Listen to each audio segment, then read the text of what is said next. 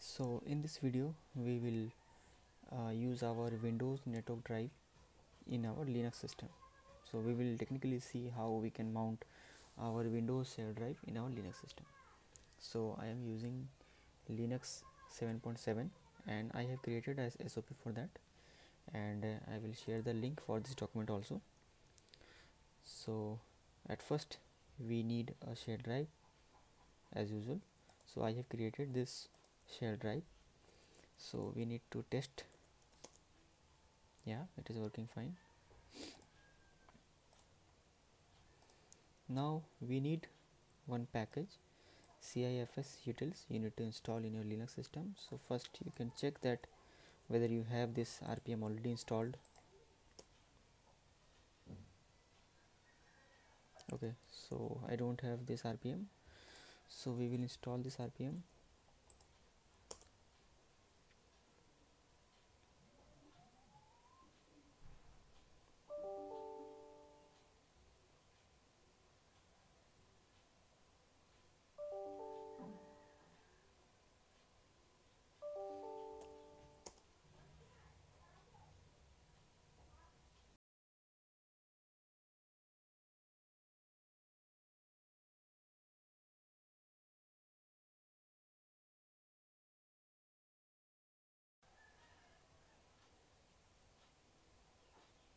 Okay, so RPM has been installed.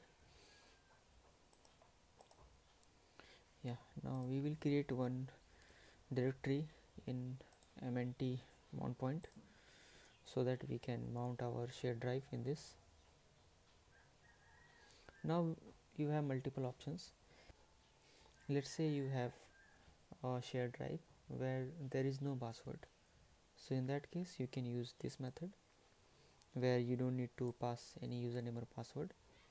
The second approach, suppose you have your shared drive but there is username and password, that means it is secured. So in that case you can use this method. But you see here your password is visible, so it is not a secured method. So the better way is to create a credential file, and the owner of this credential file will be root. Put here your credential and then use your credential file in your mount command. So I will go with this method. I will copy my username, password and paste here.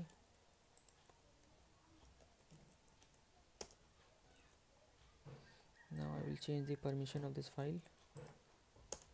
Great. Now I will mount. Now I will check.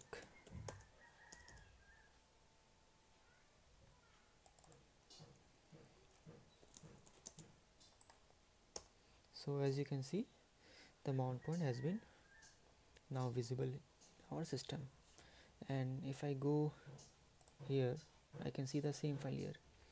So by this way you can share your files between your Windows and Linux system very easily.